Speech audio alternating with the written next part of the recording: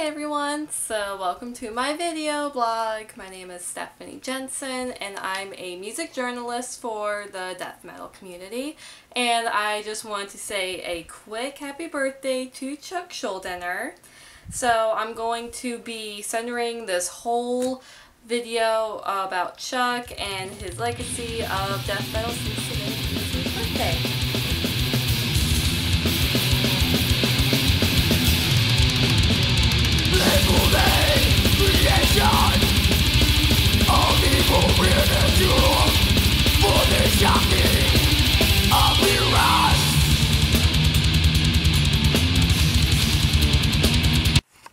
So of course I'm wearing my, move my hair out of the way, my death shirt today, and also here is my death tattoo for those who haven't seen it. It's the Scream Bloody Gore album cover. So as you can tell, I'm a little bit of a huge death fan. So I'm not sure if you watched my other Chuck Schuldiner blog that I recorded a couple years ago on the day that he passed, but I pretty much discussed why it is that I love death, how they got me into death metal, and how that evolved into me becoming a death metal journalist. So with this blog, I'm going to discuss mainly about what particular death songs, death albums that are some of my favorite, and also how death metal kind of ties into thrash metal, which is a topic that my friend Robert suggested.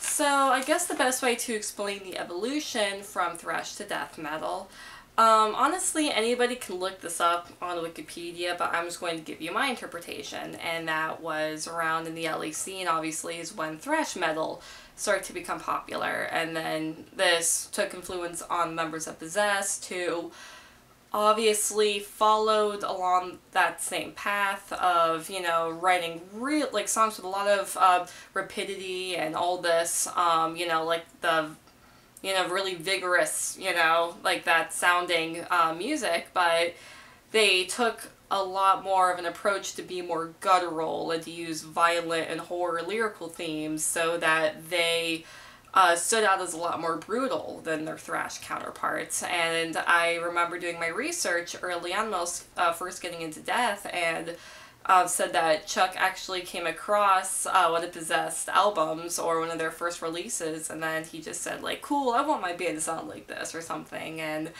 I guess how I see death separating themselves from Possessed is they just took Possessed, well, I guess that particular sound, and they just did so much more with it. They added a lot more complexity, they added a lot more of the melody and the rhythm, but also with the technicality and the musicianship, and also more of, I mean, this didn't come later, obviously, in Death's music, but the odd time signatures, and rather than following that verse, chorus, verse rhythm that, you know, thrash metal has, and also Death's early music has, is eventually it started to, you know, their songs weren't as simply structured as that. They were a lot more complex and a lot more unpredictable, and at least with me, that's really what, you know, gets me, is that when I was first listening to Death, I never knew what to expect with any of their releases, and I think that's one of the main reasons why people love that about them, and I feel like that particular reason alone opened up a lot. Now I'm going to discuss some of my favorite death albums, and as you can tell when you saw the tattoo on my leg, obviously Scream Bloody Gore is number one. Off of Scream Bloody Gore, well, when I listen to Scream Bloody Gore, I listen to the first three songs. I listen to Infernal Death, Zombie Ritual, then Denial of Life, and then a few other songs off that album I really like are Baptized in Blood, On the Unholy Grave. That is a very good song. And then also Evil Dead. I mean, obviously that's an awesome movie. If you don't like that movie, then you're really weird. But so yeah, Evil Dead. And Torn to Pieces is another really good one. That's one of the catchier ones, but I like that a lot. I just think, I mean, just about every song off the album is so delightfully brutal, but those songs in particular are just really awesome. a few more albums. Probably number 2. Ooh. I'm going to say Human. I usually say Sound, or before I would say Sound of Perseverance, but I don't know, probably Human.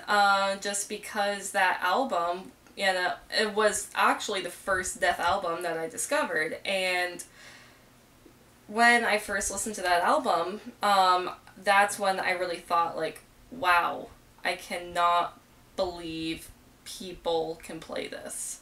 That was the first album that, you know, really introduced me to what death metal really is, and I was just so amazed, you know, not only of the technicality of that album, and how, you know, exceptional the musicianship is, but also how catchy the album is. Like, I still listen to this album to this day. And then off of Human, once again, like the first 3 songs, I absolutely freaking love.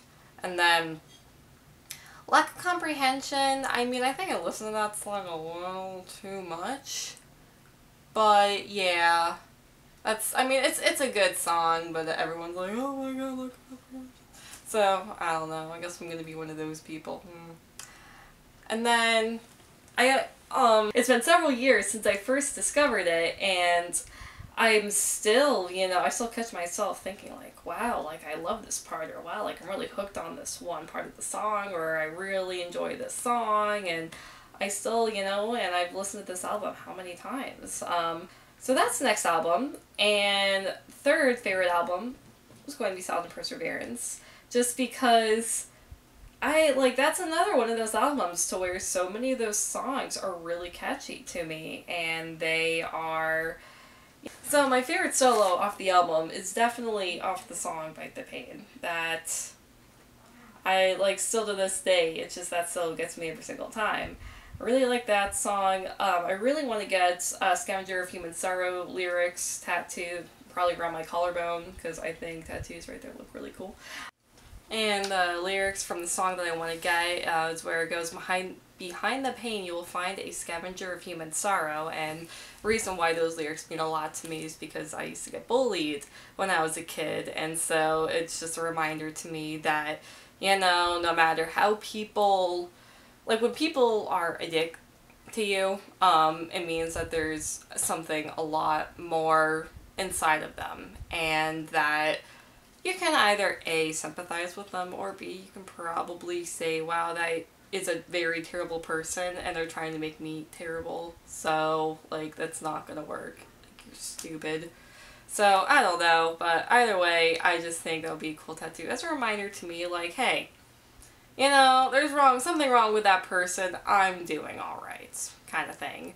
But I love that song, and I also love, obviously, Flesh and the Power It Holds. One of my favorite death instrumentals is, well, my first favorite is Cosmic Sea. My second favorite is Voice of the Soul, and the fact that you can create something that beautiful with just guitars, like, you know, Chuck was such an amazing composer. He was amazing everything, but he definitely composition that, like, obviously you can tell with every death song. So that song I love, and I will honestly say that Chuck Schuldiner is my favorite death metal vocalist, and I will, like, how I realized that is by listening to Painkiller. His cover of Painkiller, and I mean, he somehow is able to do, like, falsettos while growling. What? Like, who can do that? That is ridiculous. So when I first heard that, I was thinking, wait, is this Chuck? Like, they didn't get some of this is Chuck. And then my friend was like, yeah, that's Chuck. And I was like, god damn, that's really freaking good. So probably Leprosy will be number 4 of my favorite death albums. I was really, really into Leprosy when I first discovered death, and honestly, I think I played it a little too much, so it doesn't really provoke me like it used to, but nonetheless, I feel like it's one of the albums where you can really start to hear the transition from being brutal death to more progressive death, and Like, because you hear both those influences so much in that one album. And then Spiritual Healing is an album that I, at first, well, I always really liked that album, but I didn't actually really start to get into it until recently. And I don't know, like, nothing off that album really struck me as something that was absolutely amazing, or as far as the aesthetics of the composition is concerned, but something about the lyrical content.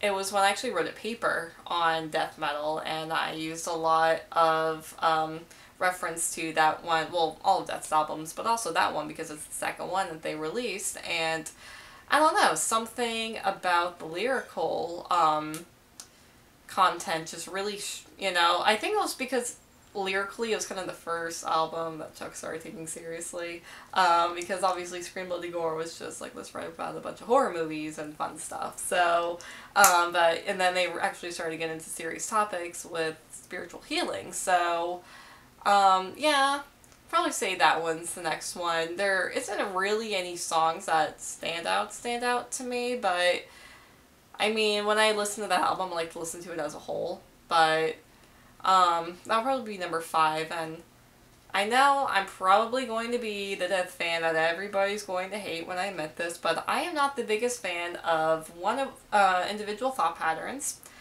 and 2, Symbolic. Neither of those albums really impressed me. I don't think that they're not, I mean, no Death album's a bad album, but I feel like out of the ones that I want to listen to, neither of those are ever on my list, just because, I don't know, they just didn't hit me as, as effectively as the other albums did, so everybody's entitled to their own opinion, but that's just me. So if you were expecting me to talk about Individual Thought Patterns or Symbolic, sorry. And Control Denied, I appreciate Control Denied. I just never really got too familiar with their music just because it is so different than Death. And I appreciate Chuck for going in a completely new direction just because it really showed how unpredictable he was as a musician and how he truly was limitless, but I don't know, I mean, I just couldn't get as into it as I could with Death's music, but whenever I do listen to Control Denied, I honestly really always enjoyed what I hear, just never actually became too familiar with the music. So how much else can I talk about Death? I think I have said just about everything I could say about Death. So I guess I'm just gonna end this video because I don't even know what else to talk about, and this video has been going on for, well, not like a really long time, but like long enough to where you're probably watching this like, okay, I'm so sick of this chick talking about freaking Death, like, okay. So I'm going to ask you to subscribe to my channel. Yes, I am one of the several people on YouTube talking in front of a camera, like, give a shit about me. But there is another reason to give a shit, and that is because I actually interview bands. Like, I actually go to shows and have a microphone that I don't have in my hand because it's on the other side of the room, and like, oh hey, so, what's up? You play music. You're cool. You know? So, which is kind of cool. So, you should totally subscribe to my channel and watch my interviews and watch the interviews I have already published on the channel because they are awesome. I'm going to include all links on the description of this video, but pretty much, just remember, it's either Stephanie Jensen Metal or Stephanie Metal or one of those. Like, I know Facebook and Instagram is Stephanie Jensen Metal, and Twitter is Stephanie_Metal. The only one that's different is Tumblr because it's SJ Metal Blog. Oh. So, yeah, because my social media is pretty great if you want to see me post about bands and my cat and my face, because I'm a girl, so of course I'm like, hey, selfie, you know? So yeah, totally do that. And yeah, like, I will think you are seriously awesome if you subscribe and follow and add whatever other freaking terminology you want to use for social media. So yeah. And expect more vlogs like these. I'm going to try and put one out once a week since I'm not working right now. I should be able to, but knowing me, I will probably just be like, nope, I'm gonna do something else, and then, yeah, but I will try. What is